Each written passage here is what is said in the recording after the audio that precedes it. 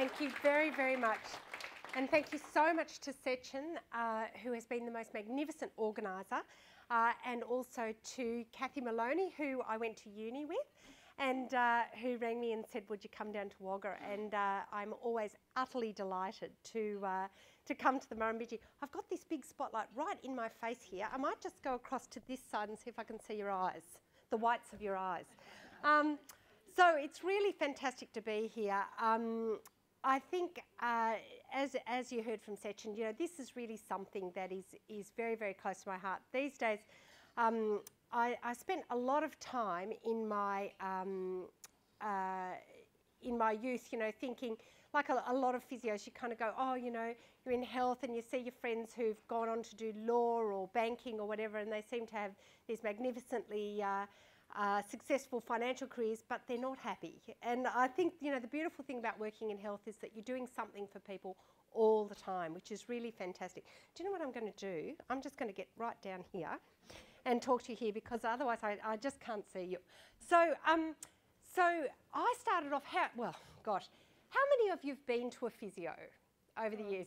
Okay, and how many of you were given exercises? And how many of you pretty much stopped doing the exercises the minute the pain went away, or when you lost a piece of paper in the car, right? Okay, all right. So it is a universal problem, and this is really the problem that I have as a physio. So after about 10 years of working as a normal physio, I thought, well, how on earth can I get people to actually make some changes that last?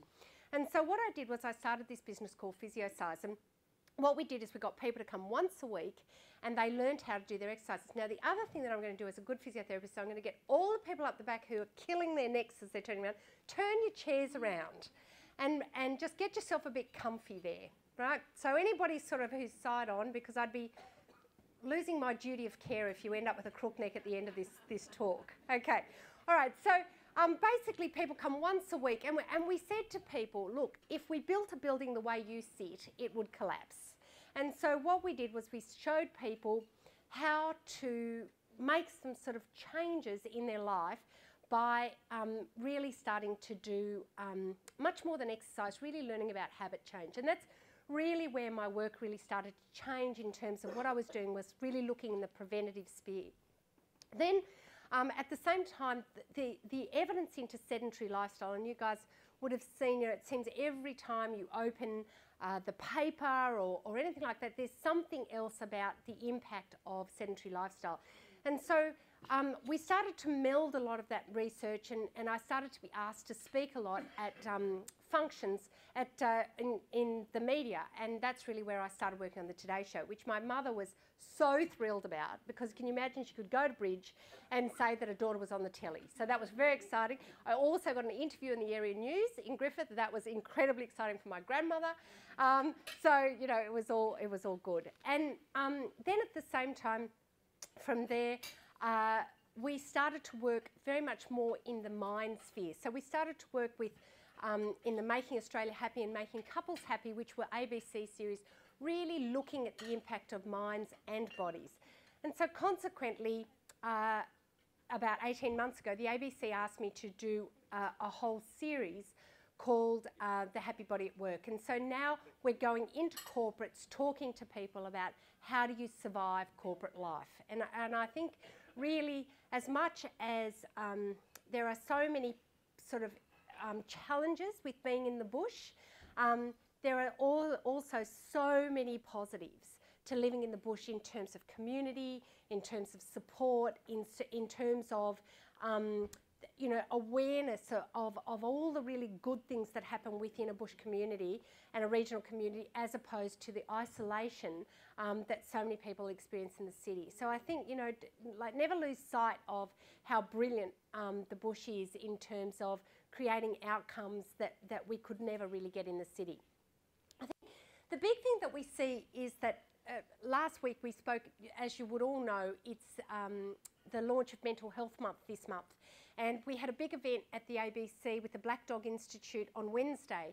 And the head of the Black Dog Institute was saying, you know, the time for separating minds and bodies has completely gone. You know, we cannot consider minds without bodies, and we cannot consider bodies without minds. But I think the big thing that is often forgotten in the mental health picture is the role of the physical and what's happening in terms of how we're using our bodies. And so tonight, I hope by the end of tonight, you're actually going to have some really good things that you can take away and work on straight away in terms of your body. I think the big thing that used to happen, I'm going to do a Frank Sinatra now and see if I can actually stand on the stage, because I can see some of you are so far down the back there. So the big thing that has changed is that life used to make us strong. Now, when I was growing up, we grew up, I'm Italian, you know, being from Griffith, of course I am, and so we grew up next to my grandparents, and so we just had a little gate, and I would go in every morning, and I can remember my grandmother, and she would get up in the morning, and she would get the copper, and she'd have those, you know, that enormous sort of stick in the copper, and then she'd put those sheets like through a mangle, and then she'd carry those incredibly heavy sheets out to the line with the, you know, the two posts and the, you know, the bit of wire, and she'd stick those things up, and they were heavy. Then she'd chop some wood, kill a couple of chickens on the way through, take them inside. She'd stock the wood-fired stove. She could beat a cake by hand. You know, there was nothing electric. That woman had, oh, and then because, you know, being Italian, you know, they were still really thrilled about us polished board floors. You know, you Aussies was sort of there with the carpet, but we still had the polished wood floors. And she'd have one of those enormous sort of things, you know, that like those machines that you go up and down. So she'd be wrestling this thing up and down the hallway, and then she'd put rags on her feet and do this fantastic sort of, you know, sort of sweeping thing to get up and down the thing.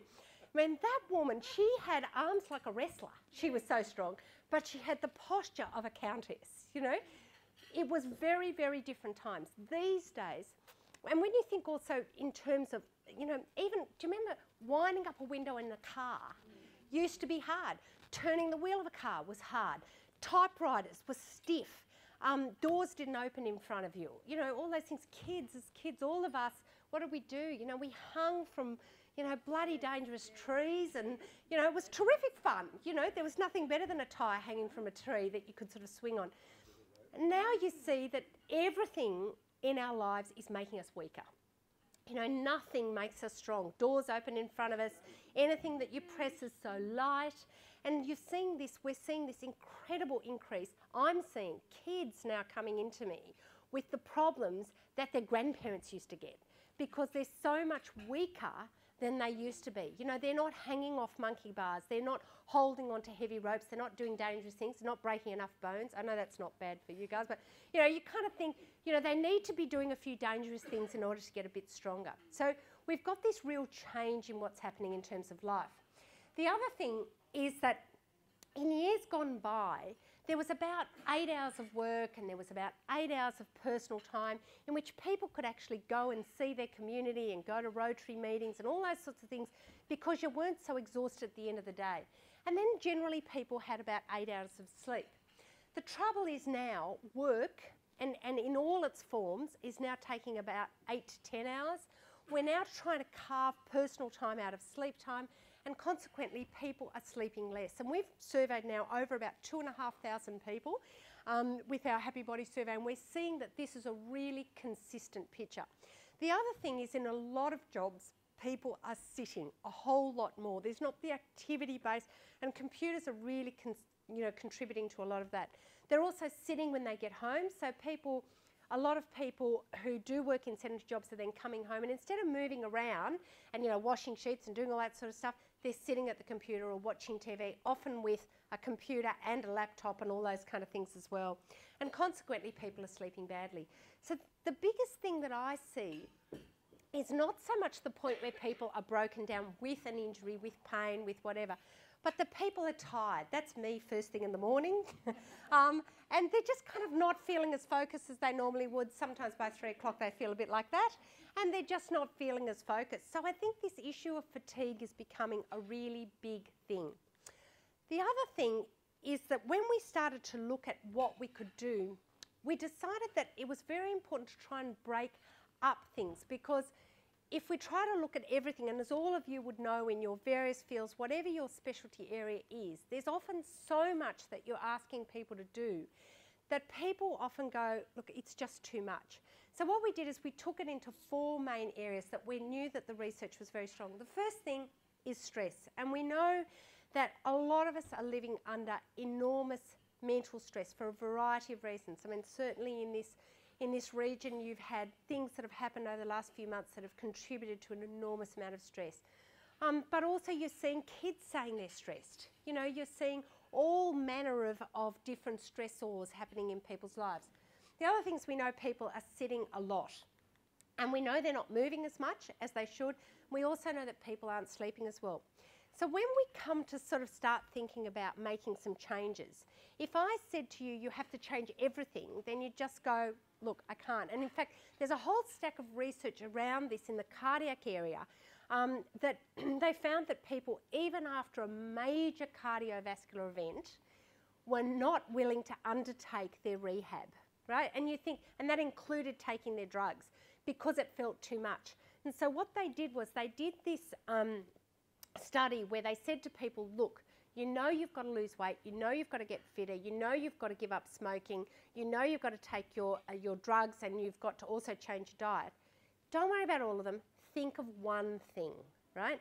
And what they found is when people felt that they only had to focus on one thing, they were much more likely to make a change. So for you guys, one of those things will be your thing, right? Now, the thing that we realise is a lot of these things are not about making changes to doing more activity, they're more about habits.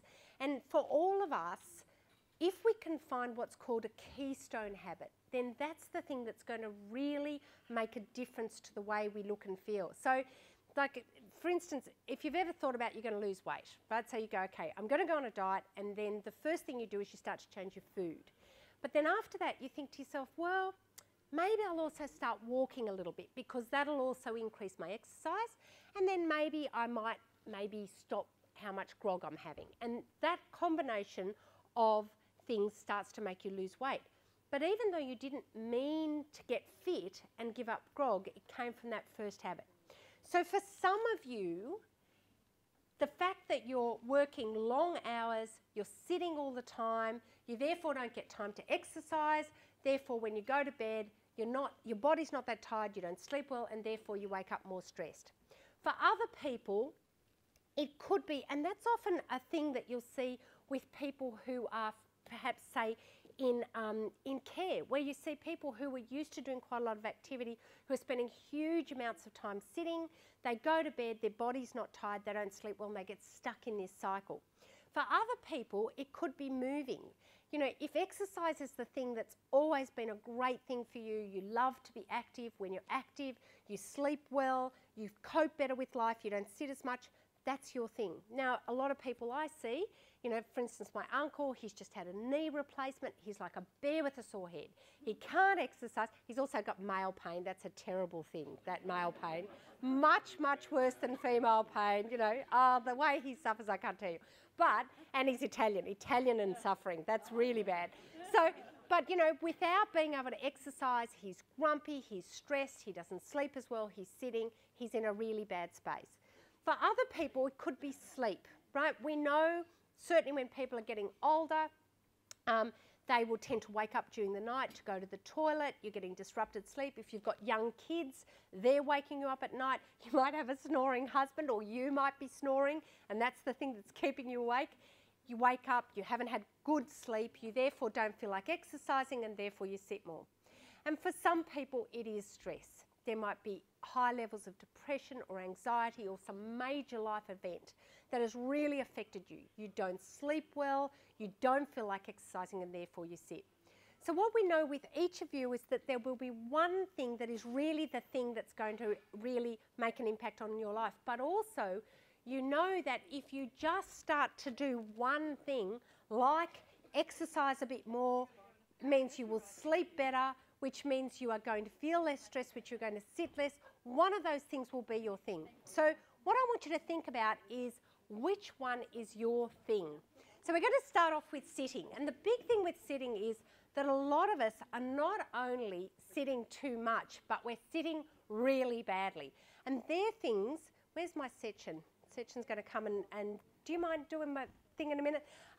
It's not only that you're sitting really badly, it's also the way that you're sitting. So I want you to sit on the edge of your chair. Come on, sit on the edge of your chair.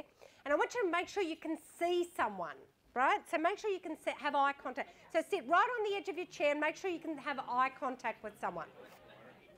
All right? And what I want you to do is I just want you to slump down, right? Oh, that's easy. And now I want you to look at the person next to you and realise how their IQ just dropped about 10 percentage points. Can you see? They don't look very attractive anymore, right? Okay, and now I want you to lift up and now look at that person and see how incredibly good looking they are, right? Suddenly you think, now you don't look like you come from Wagga anymore, huh? Okay, now what I want you to do is put one hand on your stomach now, right? Put one hand on your stomach, and now I want you to slump down and have a little feel. Like, can you feel a little bit of lava went into your hand? Can you feel that? All right, and what that is, that's your core turning off, all right? And when your core turns off, it's like an enormous pair of undies that have just let go, all right? You probably don't have to think about that over dessert, but anyway, there you go. All right, so what we know is that not only does that affect our joints, but it also affects our minds. Now, I want you to slump down again. Come on, that's it. Now, look at the person next to you and try and smile at them, right? Can you see it's quite hard? Now lift up and now try and smile at them. Look at that, all right? So what we know is there's this very cool research now coming out showing that if you slump, your whole mood slumps. So if you spend the day like this, yes, hi, I'm from local area health, chances are people around you are not going to feel that good about you because you look very slumpy and you can't smile at them. So have a look at this. This is one of the clips from our series. And it explains a little bit about how this looks. So hang on, I'll just go to the next one. There you go. Whoops. There. Let's just see how our... Exactly. They'll come any second now. Here it comes. This has never worked with children, video. Oh, there you go. Is there any audio? Oh, there's no audio. There you go. I can hear a little bit. Can you turn it up a little bit? Well, there you go. It says, when you look down, you feel down. So it's very hard. And if you straighten up, it takes the load off. I tell you what, never work with video, really. There you go.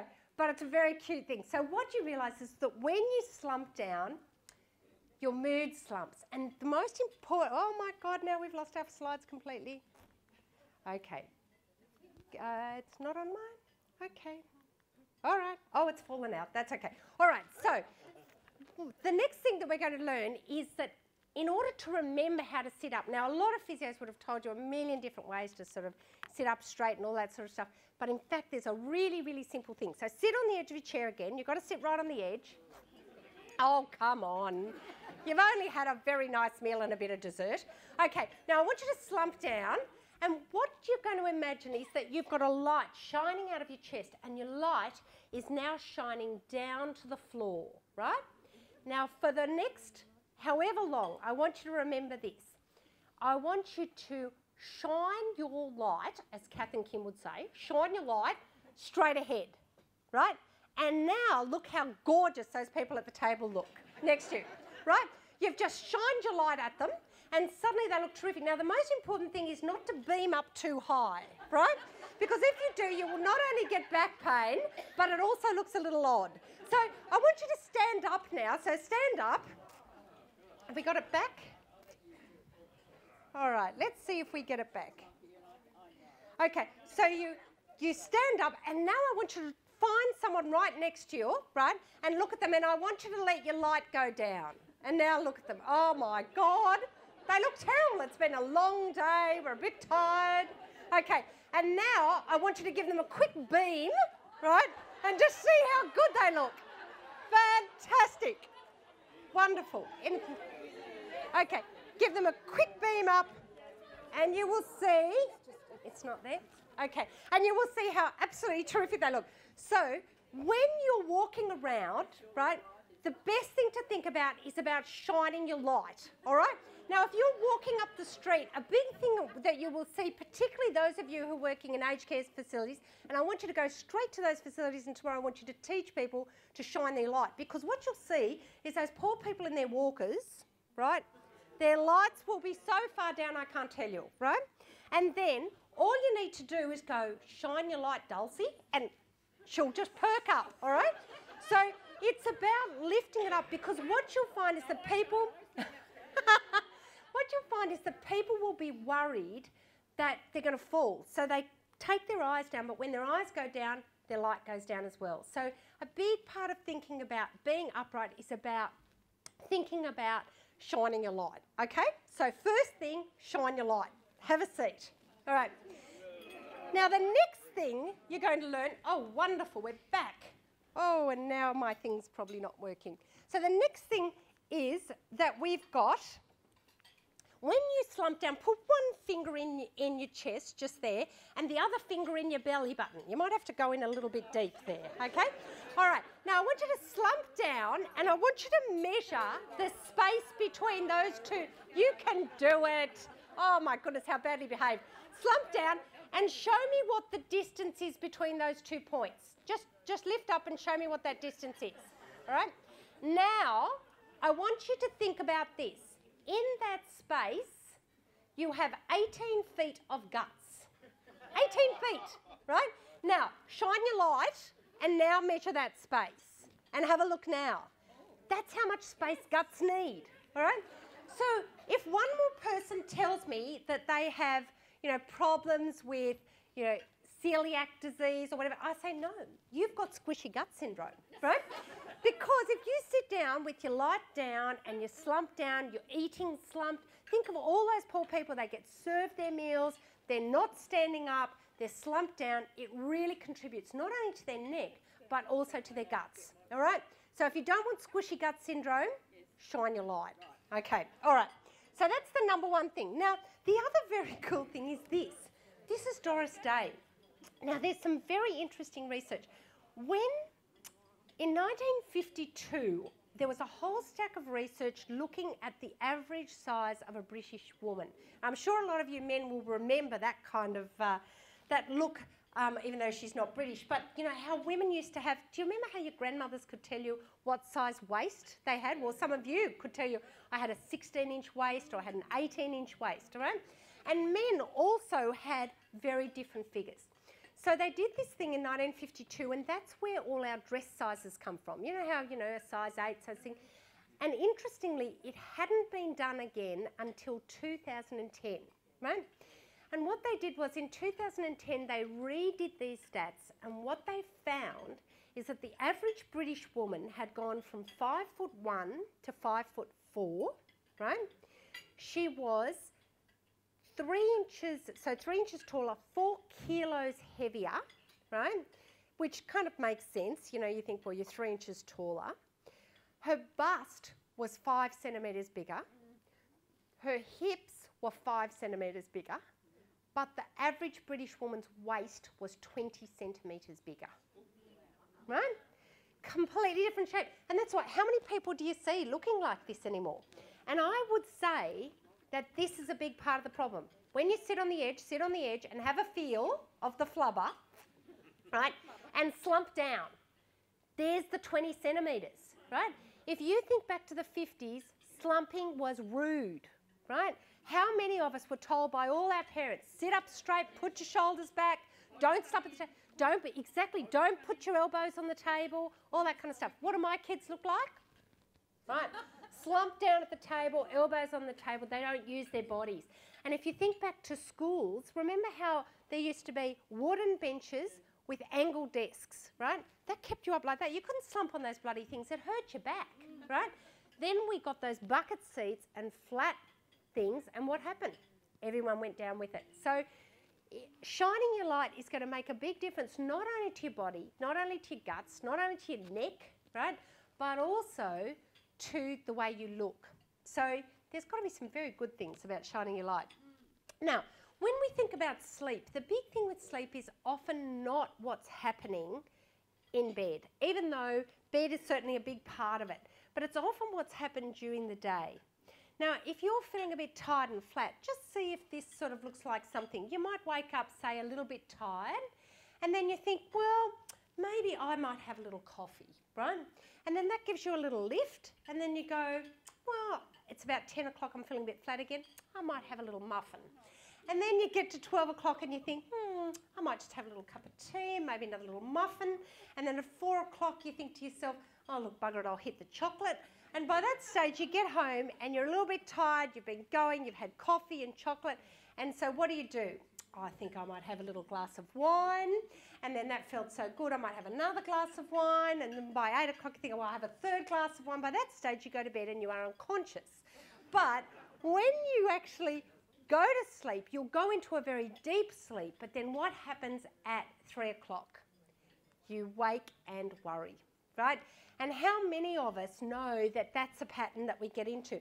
And what we know about exercise is that if you stand up regularly during the day, about 6 to 8 times an hour, and that's just, try and think to yourself, what's something that happens regularly in my day, in my thing? It might be finishing a phone call, might be sending an email. Stand up, sit down. We know what that does is it stops these wild fluctuations in blood sugar. In fact, we've just done a great project with Optus in Adelaide at their contact centre.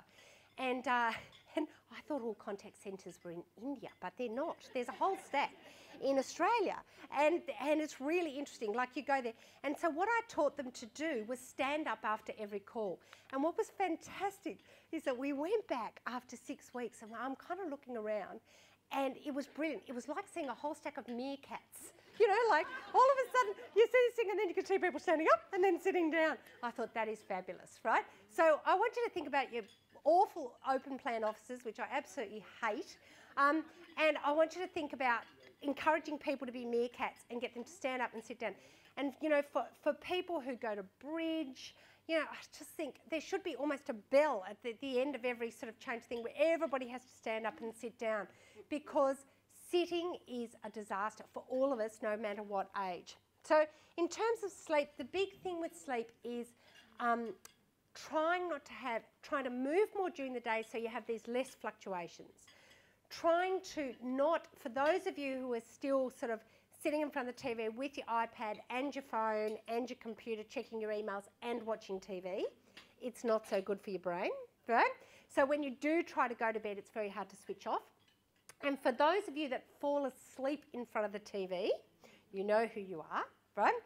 Make sure, go to bed when you start feeling tired, because what we know from the data is when you go to sleep, that first sleep will be your deepest sleep. So when you then go to bed, you will not have as deep a sleep as you had in that chair, and it really disrupts your sleep cycle. So sleep is a really big thing. And if you have young children that are waking you up, you can always sell them for medical experimentation. That's always, there's a lot of money on the black market for that.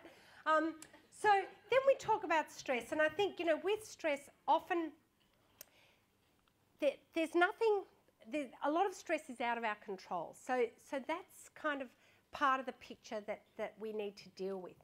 But it's more about what happens physically when you start to get really overloaded. And a big part of the stress picture is thinking, what is actually happening? What is your stress sign when you start to get really overloaded? So one of these things will be your thing.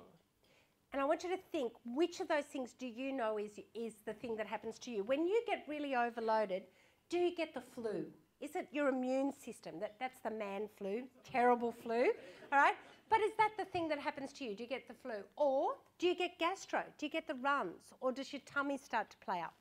With other people, it's musculoskeletal. They might get a migraine, or maybe your back goes, or something like that happens. For some people, it's respiratory. Every year about October, it's coming, when I've been doing a lot of speaking, I get this weird virus, and the first thing that happens is I lose my voice, right? My husband says it's an act of God, but I don't agree with that. I know that's the thing for me. If I can't speak, I can't teach, and that's really what I do for a living. So for some people, it might be nervous system. This happens a lot in the over 50s, shingles, right? But for some people, it's cold sores, or it might be mouth ulcers. Or is it cardiovascular? Does your blood pressure go up? Or perhaps it's hormonal. You might see your cholesterol really starts to jump. Or for some people it's dermatological. You might get, maybe eczema or a rash, or you might get rosacea or something like that.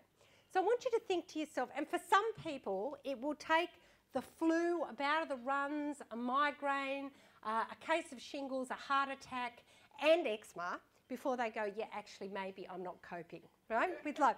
So what I want you to think about is, which do you think is your sign? Now for some of you, you will just get incredibly tired, right? So for some people it's just tiredness. But I want you to turn to the person next to you who you've never met before and tell them whether you get the runs. So off you go. Okay, talk about your stress sign. There you go.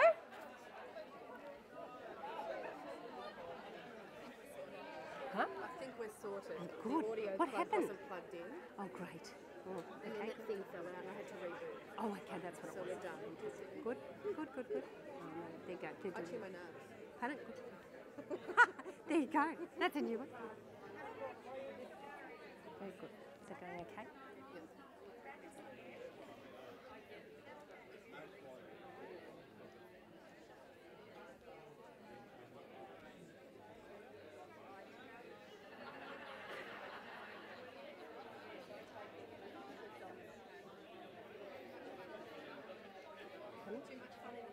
I know. Okie dokie, so after I finish you can continue your discussion later about which of those things are your stress signs, but it's amazing once you start to recognise, it's kind of like driving a car and ignoring all those signals on the dashboard. You just keep going thinking, look, it'll be fine, I'm still running, so how bad can it be? But after a while, it's your body that stops you. And I think in the mental health, in the physical health arena, we're often dealing with the end of a huge amount of mental stress. And it's often far more acceptable to say, I've got a migraine or my back's gone or something like that, than to say, actually, I'm not coping with all these things that are going on. And I think often in the physical arena, that's where we really have a big role to play, to say to people, do you know what, you really do need to maybe think about getting some help about all those other things that are stressing you. The other thing is, when do you crash? Because most people, they don't crash when the pressure is on, right? You just keep going and going and going. When do you crash? When the pressure goes off. How many of you have gone on a holiday and all of a sudden you spend the first week of the holiday sick, or your back goes? I had a very funny phone call, well, it wasn't very funny, from a patient of mine, he's a judge, right? He flies all over Australia and he'd been working so many hours, and I said to him, look, you've just got to be careful. Your back is not great. Because it'll be fine. We're going to France. We're going to have the holiday of a lifetime. It's going to be fantastic, right? I said, well, I'm really concerned about you. Anyway, 2 days later, off they fly. I get this phone call. Hello? I said, what are you doing? Aren't you in France? He goes, I am. He said, I'm in Paris airport on a stretcher bed because I went to lift my bag off the carousel. His back went, and he's being transported off to hospital with his back having gone. And I thought, you could have seen it coming, a million miles away, but he just pushed and pushed and pushed till his body stopped him. He had an excellent holiday, met a lot of French nurses. He said it was very good. So, all right. Now, the last thing that we know is that moving is really, really important. Now, there's 3 parts to moving that we know. The first thing is we know if you move regularly. So that whole standing up, sitting down. So, for some of you, you never sit. If you talk to my mother, she says, I never sit. Well, she does sit when she goes to bridge or something like that. But a lot of people in that generation don't sit a whole lot more. In our generation, it's a whole lot more sitting. So what we need to do is remind ourselves to stand more often. And often that means things like I've set up a, where you've got your phone table and all that sort of stuff. Instead of having it a place where you would sit, set it up as somewhere that's about belly button height, so that you stand when you're on the phone, or you stand when you're, doing your paperwork or whatever. Often it's just a matter of thinking about positioning things in the house so you don't sit down. Now, the second thing is buy a pedometer. How many of you have had a pedometer, right? They know that if you buy a pedometer, you will increase your activity levels by 60% in the first week. How good is that, right? Unfortunately, after the 3rd week, it drops off a bit, but It is very, very good. They know that long term you will increase your activity by 27% if you have a pedometer, right? So particularly for men, it's a great way. They like a number. I had one of my staff's husbands got one the other day, and she said she saw him, and it was about 10 o'clock at night, and she said she could hear him marching up and down the hallway. She was saying, "What are you doing?" And he goes, "I've just got 200 more steps to go." So, you know, that whole 10,000 step thing is a really good thing. The third thing that we know, so we know that incidental activity and that 10,000 steps is going to have huge health outcomes. But the third thing we know is that you need a bit of huff and puff exercise, right? And huff and puff is really important not only for your cardiovascular well-being, but for your mental well-being, because they've done a lot of studies where they're starting to think that maybe have you ever done so much exercise that you thought you were going to die? You know that feeling where you've gone up a hill or something like that and you go, right? And you start feeling a bit panicky, your heart rate goes up, you start to sweat. Well, that is almost the identical thing that happens to you when you're under mental stress, right? Your heart rate starts to go up, you start to feel panicky. And what they think is that physical stress is a metaphor in your brain for mental stress. So the next time you feel incredibly stressed, your body says, "Oh, I recognise this and I didn't die," right? So maybe I'm going to be okay. So we're starting to understand that huff and puff is really important.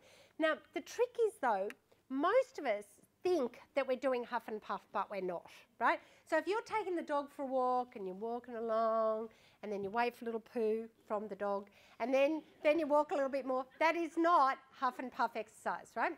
We've got to get it to moderate to vigorous, and moderate to vigorous will be different for all of us, right? So when you're at moderate to vigorous, you can talk, but you can't sing, right? So you can talk, but you can't sing. So if you went to sing, you would go because your body is looking for more oxygen. So we're going to stand up, and make sure you've got a bit of space around you, all right? And what we're going to do is we're going to sing "Row, row, row your boat," and at the same time we're going to march, right? And we need to get some big legs and big arms going, okay? Now, if you are very fit, right, those fabulous athletes in the room, you need to run while we're doing this, okay? But the rest of us can just march, all right? And when you get to the point where you go row, that is moderate to vigorous for you, right? So the next time you go for a walk, you'll know how much we need to walk, and we'll talk about how much that is, okay? So are you ready? We're going to go. Row, row, row your boat gently down the stream. Louder. Merrily, merrily, merrily, merrily, life is but a dream. Bigger. Row, row, row your boat gently down the stream. Merrily, merrily, merrily, merrily, life is but a dream. Faster. Row, row, row your boat gently down the stream. Merrily, merrily, merrily, merrily, life is but a dream. Bigger arms. Row, row, row your boat gently down the stream. Merrily, merrily, merrily, merrily, life is but a dream. Quick, row, row, row your boat gently down the stream. Merrily, merrily, merrily, merrily, life is but a dream. Stop and talk to someone. Quick, talk.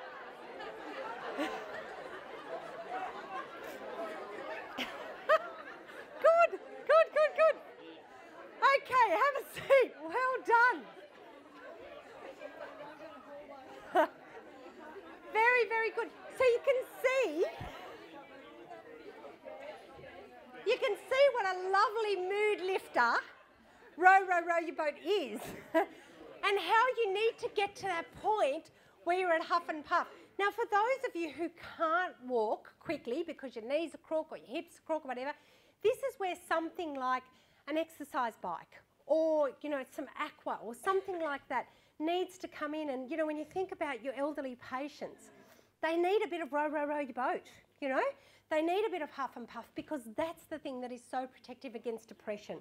So there's some really, really good stuff coming out about that. Now, this is a little clip from the series that kind of summarises the whole thing. Oh, no. Oh. Our audio's not working. So basically what it says is you need these three things. You need a bit of incidental activity, you need a little bit, or you need 10,000 steps, and finally you need a little huff and puff exercise for a real mood lift and a better night's sleep.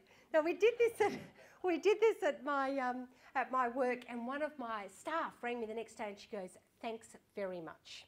Her husband was at this talk and she goes, "Last night Kevin said he needed a bit of huff and puff to get to sleep." I said, "That is not what I meant at all, okay? I'm sure a bit of huff and puff does help you get to sleep, but it's not what I'm talking about, okay?" So that's probably a bit of that incidental activity again that we weren't talking about. So now I want you to think, okay? I want you to think to yourself, look at those 4 cards. You've got 4 cards in front of you. Can you grab me a set of cards? Can you grab me a set of cards? And you'll have which of these things out of sleep, stress, moving and sitting are you going to choose? So for some of you, you think to yourself, do you know what? I know if I move a little bit more, I will sit a bit less, which means I'm going to sleep a bit better, which is going to help me cope with stress. Or do you think that actually it's about sitting? That you really need to get off your bum, you've got to try and work out ways to sit less, and therefore you're going to move more, which means you're going to sleep better, which means you're going to deal with stress better. For some people, is it sleep? You need to go to bed a bit earlier. You're going to bed, you're falling asleep in front of the telly, or you're staying up too late. If you get a bit of better sleep, you know you're going to feel better, wake up clearer, more able to deal with stress, feel more like exercising, feel more like moving. Or do you think it's stress? Is it that you really need to go and maybe talk to someone, or you need to change time management skills, sell your children, do something like that? But whatever it is, it's about dealing with that stress. You know, if you deal with that, you're going to sleep better, feel like exercising and move more. So I want you to put the card that you think is your one on the top, all right? So put the card that you think is your one on the top. And some of you might have more than one, but just think, which one am I going to work on first? And then I want you to hold it over your head towards me, right? Hold it over your head towards me. Perfect. And now I want you to look around the room and see how many different variations there are. Some of you are asleep, some of you are moving, some of you are exercise, some of you are sitting. Okay, and now I want you to get your wallet out. You don't have to give me a donation. I want you to get your wallet out, and I want you to put the 4 cards on top of your favourite credit card, all right? So get it out, get your wallet out and put it on top of your favourite credit card. And so every time you get your wallet out, you think, you know what? I'm going to start dealing a little bit with my choose one. So you put it on top of your favourite credit card. And then what you'll find is, as one thing starts to change, other things will start to flow from that. The good thing with the choose ones, go back to your, whether it's people that you know, your friends, whether it's your work environment, whatever it is, start talking to people about, these small things. It's not big stuff. Sit a little bit less, move a little bit more, you will sleep a little bit better, which is going to make you more resilient to stress. And that's the big message that we can take into the community. It doesn't cost anything. It's very, very small, but it can be very, very powerful in terms of making differences. So the last thing, when Sechin asked me to speak to you about mind, body and soul, I really kind of look back to the work we did in the Making Australia Happy series and the Making Couples Happy series, because what we know from that research is that there's 3 key things.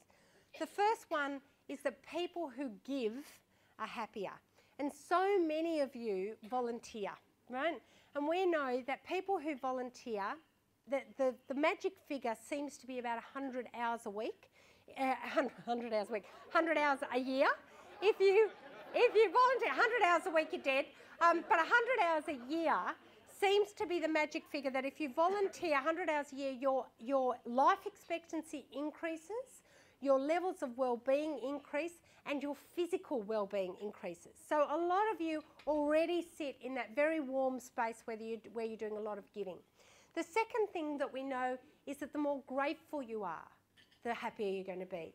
And that whole thing about, I loved this thing from the from when we did Making Australia Happy, we learned that if you just think every day of 3 good things that happen in your day, and my kids hate this because over dinner I say, so what's one of your good things today? And they go, oh, Mum, for God's sake, you know.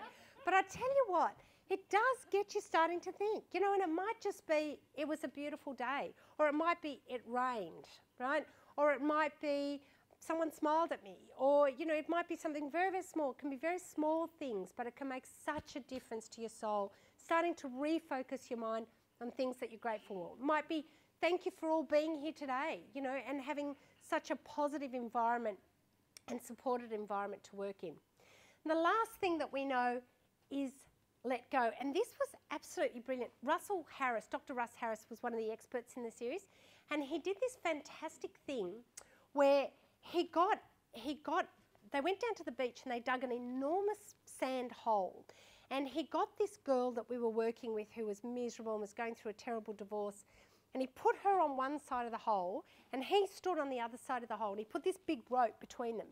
And he said, I want you to pull that rope as hard as you can, right? Because really that's what you're doing. You're holding on to all this stuff that you're so angry about and all the problems that you've got, and you're trying to pull things in. And he said, and while you're holding on to all that stuff, I want you to think about how much you love your kids and what things are positive in your life and all the things that you want to do. And he said, it's impossible to do those things if you're holding on to all this other anger.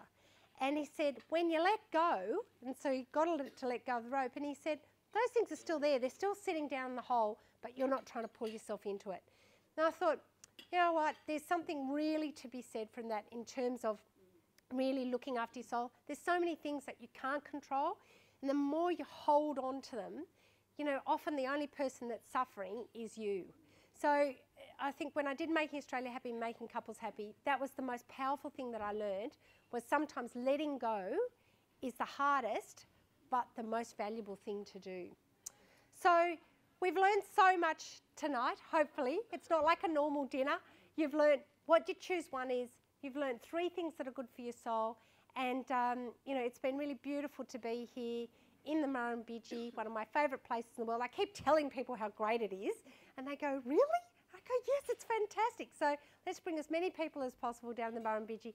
Thank you for having me. You can now drink heavily and dance heavily, no injuries. Well, you're in the right place if you do get an injury anyway. There's enough physios and medicos in the room. And I hope you have a terrific night. Thank you very, very much.